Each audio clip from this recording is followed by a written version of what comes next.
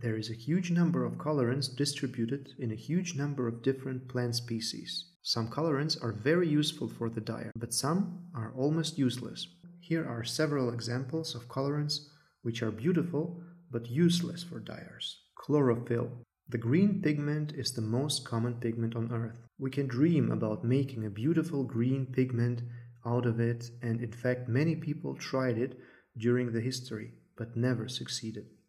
Then anthocyanins, the most common colorant after chlorophyll. These are present in most of red, blue and violet flowers and berries. They look so beautiful and promising, especially if we think about tons of colored plant wastes, black currant, grapes. But the disappointing truth is that these molecules cannot be fixed on fabric efficiently and are too pH sensitive, what makes them useless for textile dyers.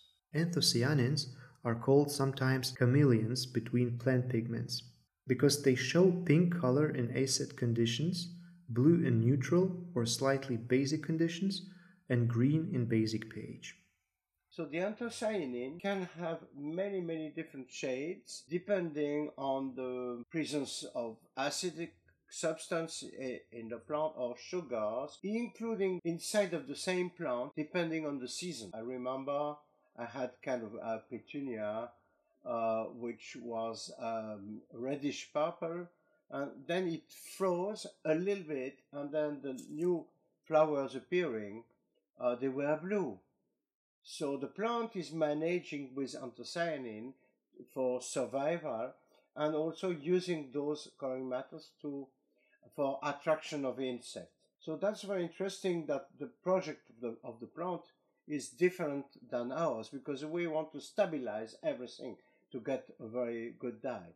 So look at the beautiful color we can have, change of color. So the point is that now, so some plants like hydrangea will accumulate some metal from the soil to make the beautiful blue, for example, because the metal aluminum from the soil is a kind of basic substance from the presence of metal, so it will turn blue and so on. So the plant project is very complex, and the dyer's project is more simple.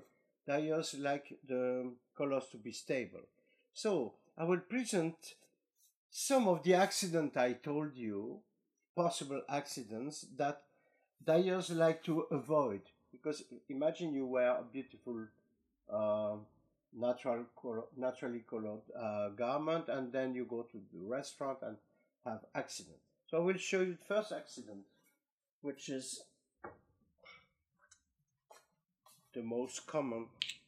Well, one drop of you see, even here, of course, so the blue-green turned pink, and also this one. Okay, and of course, imagine, for example, you want to wash some garment you did dye with this, and then you see now it's turning blue here and kind of yellowish green, and here, okay, that's green, and then I can even destroy totally the pink I had, and here I could also destroy this. Well, a big mess. That's super beautiful and interesting to play with children, but in fact it is a bit complex if you like patterns on your fabric, or if you like a stable dye. So in the past people did not include those dyes in there.